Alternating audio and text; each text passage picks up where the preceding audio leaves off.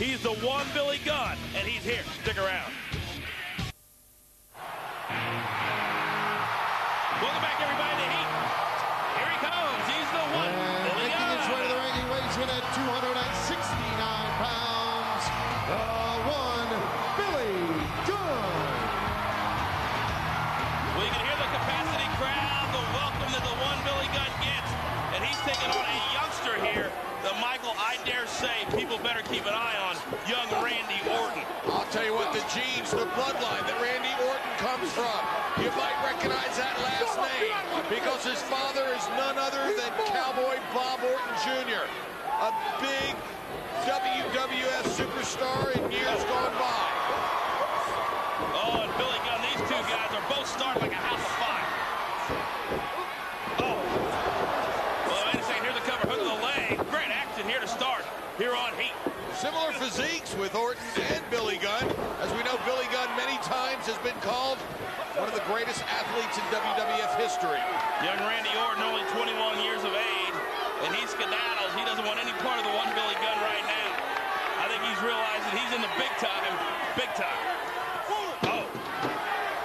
You know, after all that happened to Kane at Backlash and on Raw this past week, I'd say The Undertaker got a little bit of revenge on SmackDown. The Undertaker certainly showing up on SmackDown, ready to get revenge, ready to take on Triple H and Stone Cold. Comes out, and Mr. McMahon was, you know, saying, hey, you're not going to get Triple H and Stone Cold tonight. Oh, no. No. But you are going to get a man who has a big-time score to settle. We had no idea who that man was going to be, but The Undertaker, before he even got to that... Oh! Nice move there by young Randy Orton. Randy Orton, here's a cover on the one Billy Gunn, and Billy gets the shoulder up just before the count of three. Did I just see a shot of that stupid Tommy Carlucci? I think so. God, how does he keep a job around? I don't know, but he continues to be on TV. It's amazing sometimes.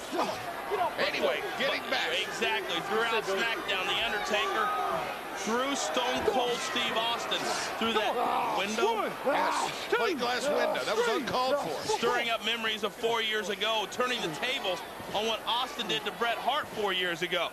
The Undertaker did the same to Stone Cold Steve Austin on SmackDown. Well, that's when they were loading Austin in the ambulance. Triple H gets in there, says, let's go, let's go, let's go. Out of the driver's side, lo and behold, it's The Undertaker. Right. Obviously, Stone Cold Steve Austin very injured. That eye, the injury to the right eye. I went to the hospital. Wait a second, here's a cover by Randy Orton. Oh, just before the count of three, once again, Billy Gunn kicks out. Now, I went to the hospital trying to get a word with anybody. Yeah, you tick Triple H off, got him arrested. What's new?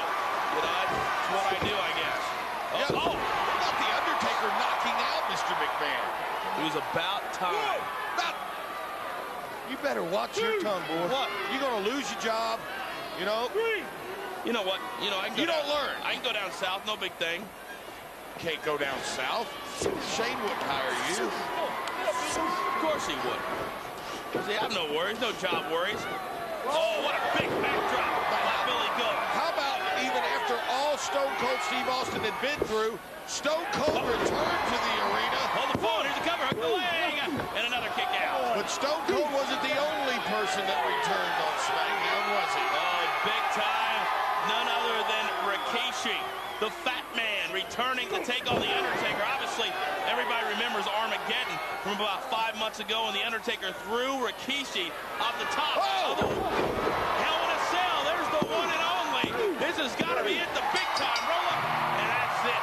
Great action. Here is your winner, Rikishi may have returned, but I think it may have been wrong place, wrong time.